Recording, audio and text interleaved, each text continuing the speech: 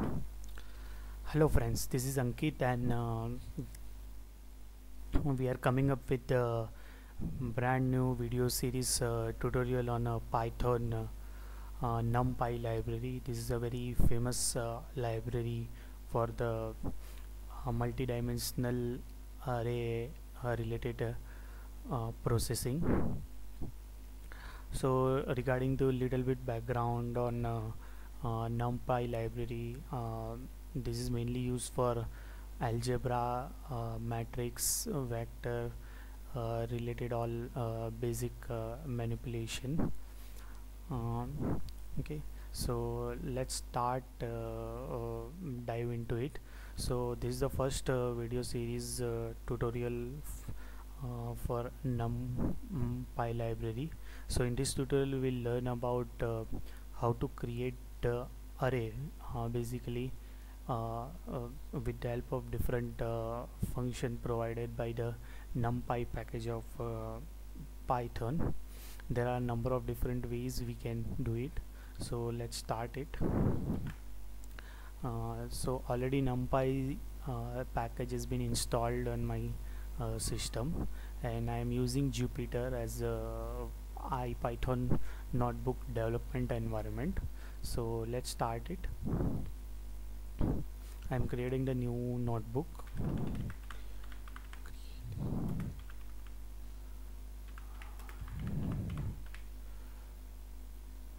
As a very first step of process, we need to import the numpy package as a sum of the alias name, and we'll use the alias name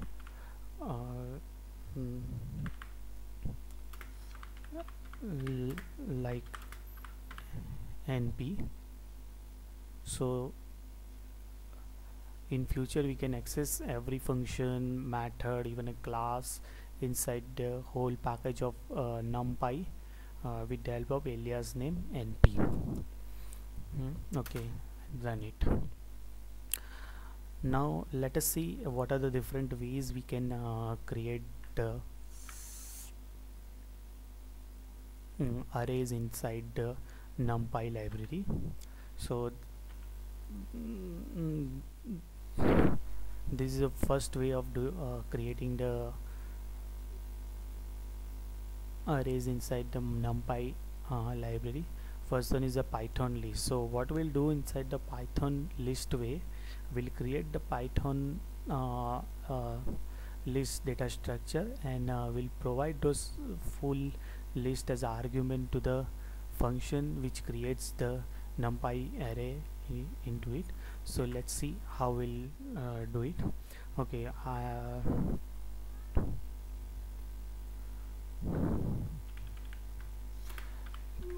Python list to create numpy array.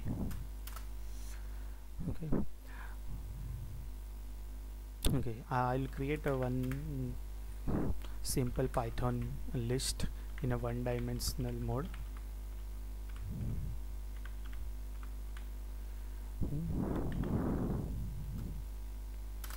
This is the Python list as a variable a.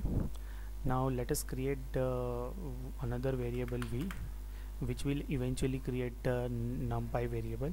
So np dot array, here we will provide the argument a as the input, which has created the numpy array b. Now suppose we want to see the content of variable v, so let's print it. So this way you can create the Python list, and you can provide as an argument to the array function of numpy package, and you can create the numpy array. Now suppose we want to see the size of this array, so b dot size. So it has a total 7 element associated with numpy array b. So this is a one-dimensional array. Suppose we want to uh, create two-dimensional array, then we have to create the two-dimensional way Python.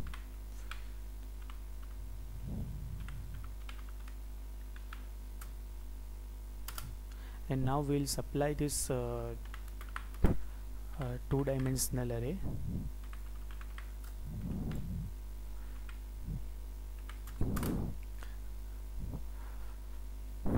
And we have created another variable of numpy array in the variable d.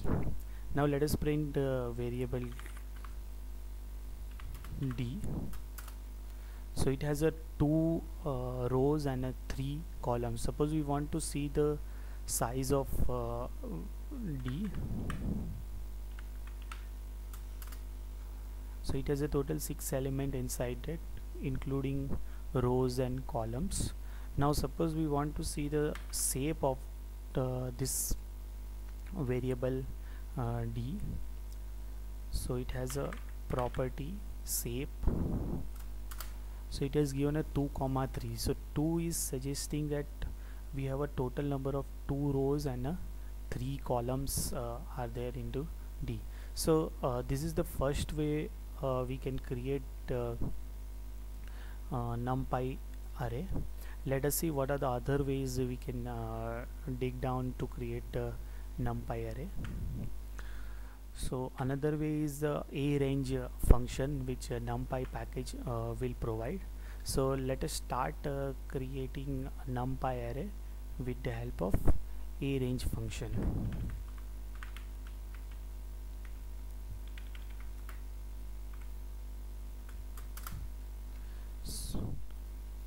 Okay, so we'll use some other variable m1 and arange np.arange. Now suppose we want to fill up the array from 0 to 10. So we just need to provide the 10 as a argument, and it will display 0 to 9 value as a part of this array. So here the value all starts from 0 and all are incremented by 1 till the 10, but 10 is excluded. Now suppose we want to start the same thing from 5 and we want to continue till 10, then it will go like this. 10 is excluded and everything is incremented by 1. Suppose we want to print all value between 3 to 20 in a step of 3, in a step of 2 maybe. So in both the above case we have incremented arrays value by the one step, but here in the case of this we are incrementing value by 2 steps. So it has created the 3, 5, 7. So all values are incremented by the one step ahead. So this is another way of creating numpy array. Now let us see the other ways. So one more way is Linspace function. So let's see how Linspace function will works. I'll make a heading of Linspace.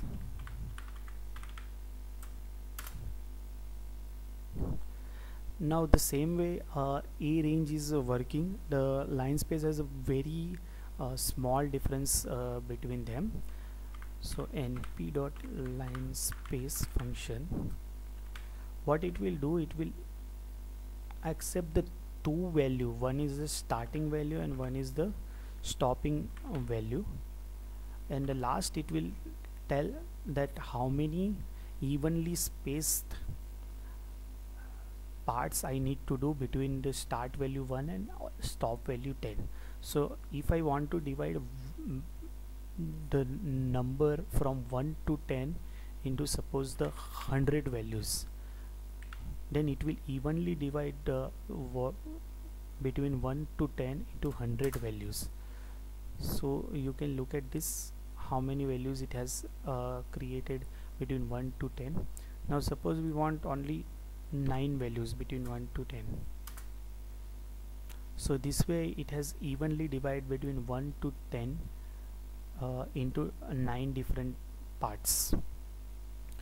The more number of parts you will do, the lesser it will, parts become a lesser and lesser.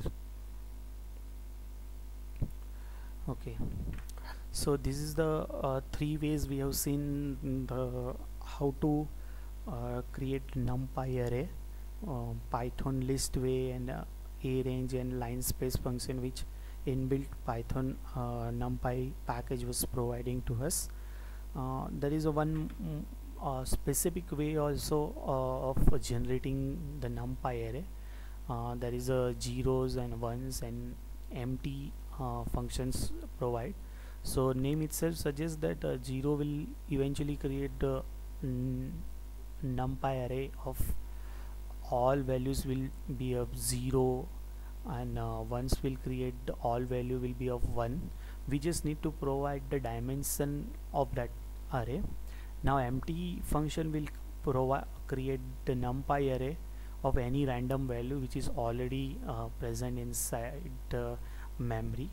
So let us see how this zeros, ones and empty function will work. Okay, I'll make small heading.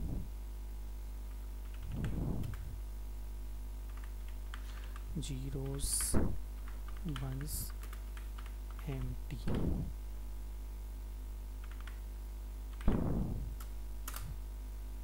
Okay, so let us create the zeros.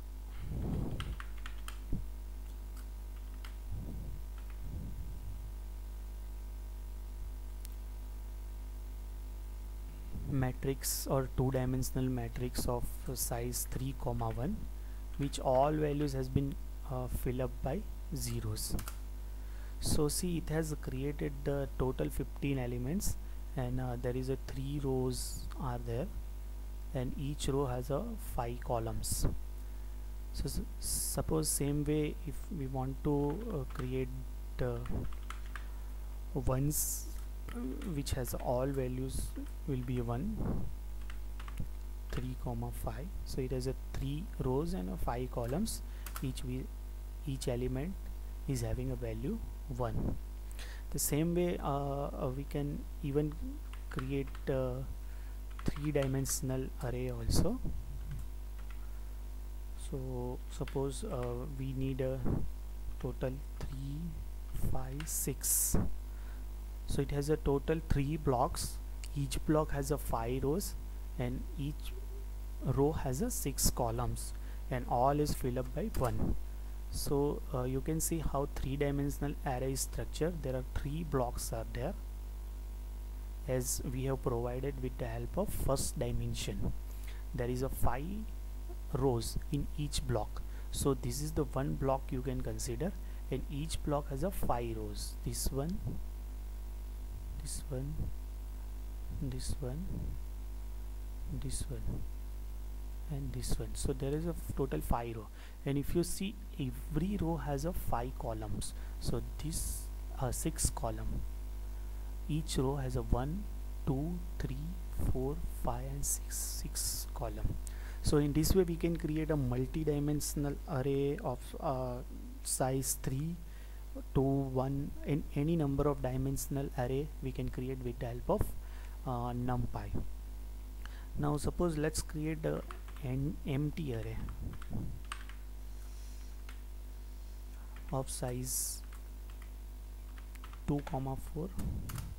So it has created a total 2 rows and 4 column for us, but all values are kind of junk and random value, but it's not a random value. It looks like a random, but whenever the numpy package allocates memory for this variable while creating the array, whatever the value was already uh, uh, available at the memory location, it just accept it.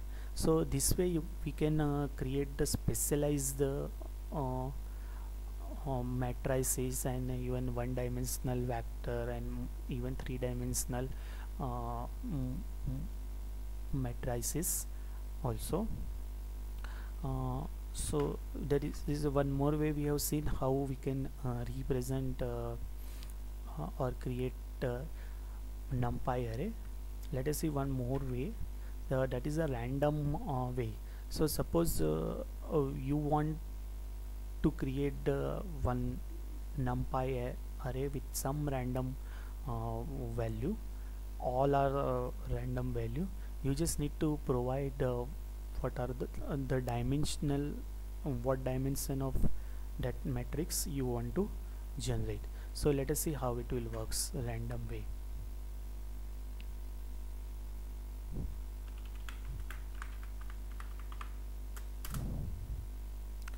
Okay, let's see np dot random.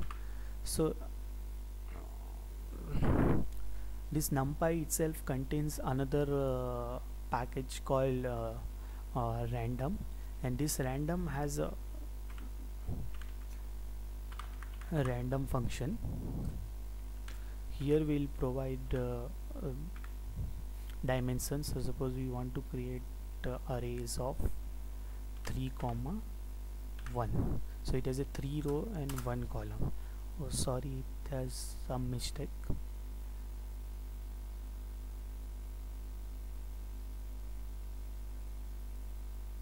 Okay, that function name is not a random, it's rand.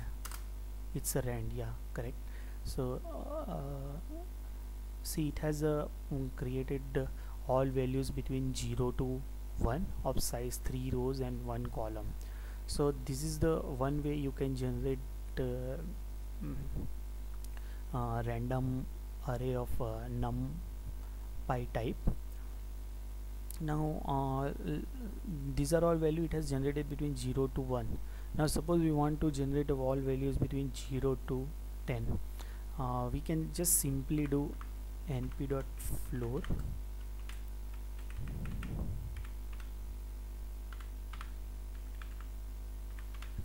multiply by np.random rand 2, 4.